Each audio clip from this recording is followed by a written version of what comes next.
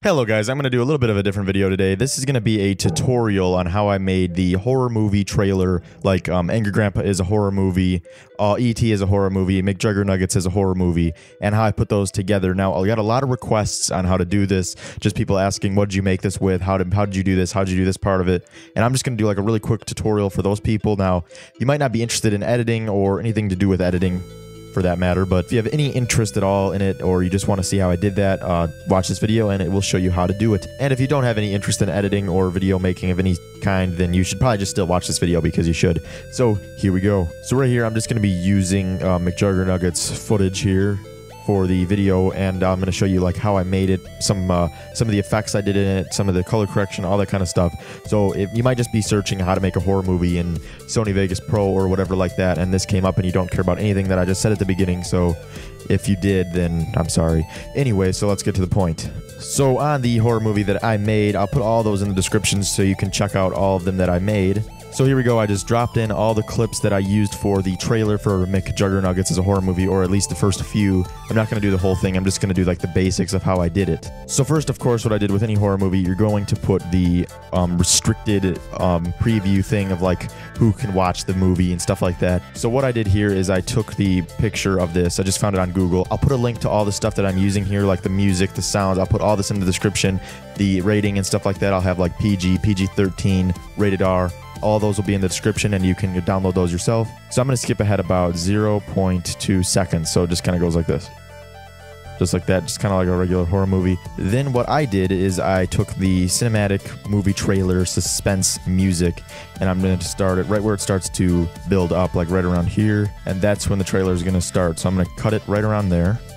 And we're going to drag it over here. So right when the rating for the trailer ends, it's going to make that thud sound effect that's in the music.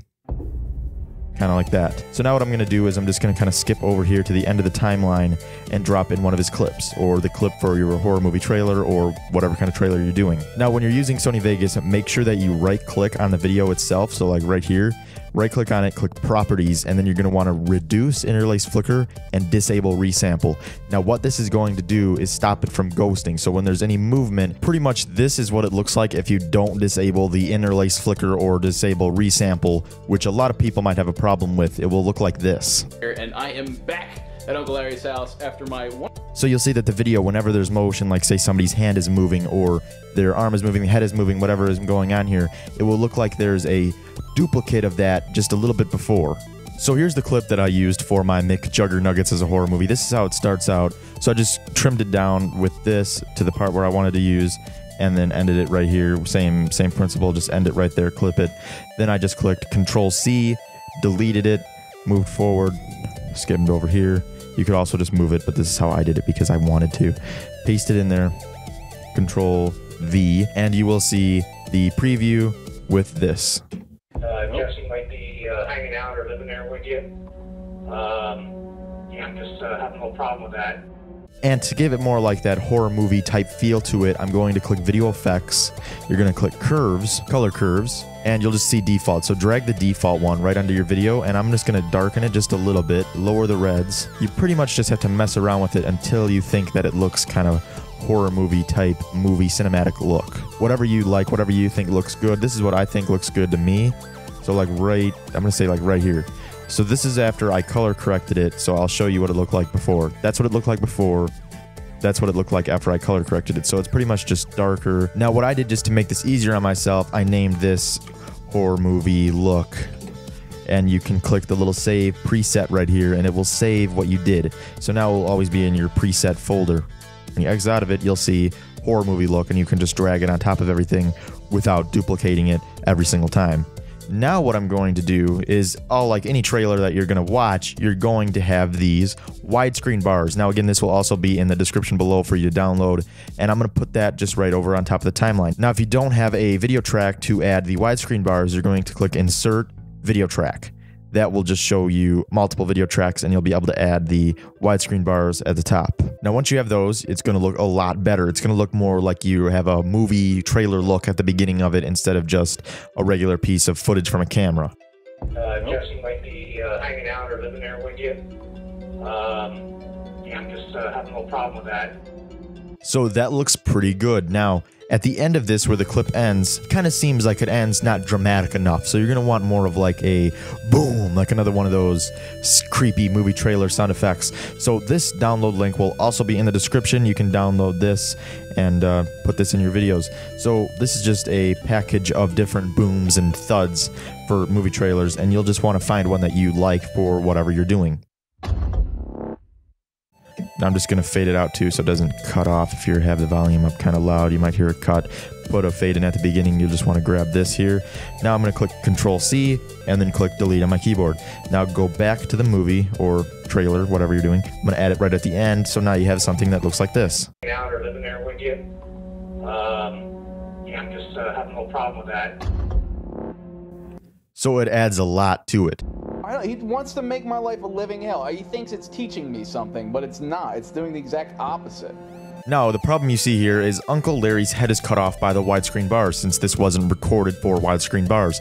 So the way to fix this, if you were countering this problem with, if you're making a trailer here, you're going to want to click this little square. Now, this little square will bring up your event pan crop window, and you're going to want to make sure there's no keyframing so it won't move, and move it up or down, whatever way your thing wants to work, so his head is in place and it's not being cut off by the widescreen bars. Now just exit out of that and you'll see his head is not being chopped off by the bars at the top.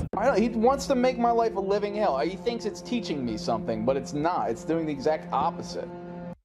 So now you have something like this, and it looks very good. I think it looks like more of like a movie tint. Now, I didn't even color correct this, but it looks pretty good, but I'm going to do it anyway just to show you what it looks like. See, that's not like, this isn't how you would want it. I think that's a little too much red in it. So I'm going to bring the red down. I'm going to take the green. I'm going to bring the green down as well. I'm also going to take the blue, but I'm going to bring the blue up. This is going to make it a little bit more cinematic before I color corrected anything. See that? So now you will have something like this. He wants to make my life a living hell. He thinks it's teaching me something, but it's not. It's doing the exact opposite. So now what I did here, this makes it a lot creepier, is right click on your audio track and click audio event effects. Now I'm just going to click reverb and we're going to click add. Okay. Now right here you're going to get your preset. Now I'm going to pick long haul and we're going to see how that sounds. Come any night, so we might need to be out here every night. So it gives it like an echoey feel, like you're in a metal room, more of like a horror movie type reverb effect, which is really cool. I find that pretty awesome, and it makes it a lot creepier. I mean, I feel like if he's gonna come, it's gonna be really late. He could come any night, so we might need to be out here every night. I know you're out here. You coming out or you gonna hide? Now that's about it for just the trailer itself. It's pretty much just self-explanatory. Everything else that you have, like any other clips, you're just going to be doing the same thing. You're going to be adding, you're going to be finding different clips. You're going to be putting them together with the trailer sound effects that I have in the description, and just see what looks good to you. See what looks the best. Use the color correction, the widescreen bars, and it's going to add a lot to your trailer. Now, like trailers usually do, you're going to want to build it up. So like at the beginning, it's not going to be extremely exciting. It's going to be it's going to be calmer, but as it gets into like the middle of it to the end, it's going to build up and you're going to get the music's going to get louder. You're going to get all that kind of good stuff. You're going to get more dramatic sound effects, like in the sound effects pack that I have in the description. You're going to get stuff like this. And you want to put that more towards the end or the middle so the suspense builds up, not right at the beginning. Now the last thing that I did is I went to Adobe After Effects. Now this is how I did like the Psycho Dad effect zooming in. So I created a new comp, did 1920 by 1080, and this is just the comp that I created the text in, where at the end it said Psycho Dad in red. So I placed in the text and I typed in Psycho Dad in all caps, bring it in, and it is completely black right now. There we go. Now it's red. Oh, that's not the right font. Okay, I cannot find the font that I used, so I'm just going to use Impact. Whatever. Actually, no, just because it's kind of funny, I'm going to use Comic Sans. Haha, I know you're mad at me. So here we go. Comic Sans, Psycho Dad here. And what I did is, this is also in the description, it's Footage Island, so go check out them. They have a lot of good stock footage. And this one's called Screen Glitch. So what you do is place it on top of the text that you want to use. This is pretty much just stock footage of it glitching all over the place. So you'll see over here it says Track Matte. If you don't see that, just click Toggle Switches. You'll see that down here. Click that and you'll see Track Matte. So you're going to want to take the screen glitch, click that, and you'll see Alpha Matte Psycho Dad. So now what you're going to want to do is take the Psycho Dad layer, click Pre-Compose, and click OK. Now you have this. Now I'm going to scale this down so it's kind of small, and what you're going to do next is click on your pre-comp and click S on your keyboard. Now you'll see this little stopwatch right here next to the word scale. You're going to click that and it will bring up a keyframe. Now about 3 seconds into it, you're going to want to move your timeline thing, I don't know what it's called, a little, and scale your video up, or use this, whatever you prefer. That's what I did anyway. Now you'll see that the text gets bigger on its own, so it's animating the text. Now what I did is right at the very end of the keyframe, I did one keyframe directly after and immediately increased the size of the text to where it just says Cho. Then the next keyframe, moved it back down. Next keyframe, didn't move it at all. Next one, moved it down just a little bit, just like this. And the next one, I moved it down all the way to where it's tiny, and then it will look like this. So it looks like it kind of like turns off, it gets really gigantic, and then just kind of goes down. And then the frame directly after it goes down to where it's this big, just take your comp, go to edit, split layer, and delete. Then take your work area end and put it to the very end, then go to composition, trim comp to work area, and you'll have your text in place. Now, of course, it's going to be white because that's what the stock footage was, and you can change this by going to your inside your comp, click on the screen glitch, and click tint.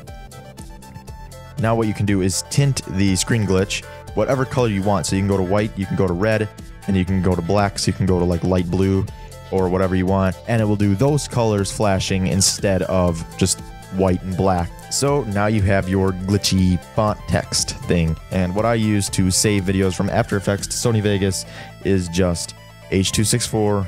So that's basically it. That's how I made the horror movie, all my horror movie trailers. It's pretty much the exact same thing, minus maybe a couple steps, but you'll probably get the point with the trailer booms and the color correction, and make sure you have the widescreen bars. The widescreen bars add a lot to your movie trailers. So I know this video wasn't a Is It Real video, but I did this because there's so many people asking how I made the movie trailers and how to make it and all that kind of good stuff. So if you enjoyed this video, click the like button, leave a comment below, and subscribe. Oh, and there will be a Is It Real video coming out tomorrow, Saturday, so stay tuned for that. Thank you guys for watching, and see you next time.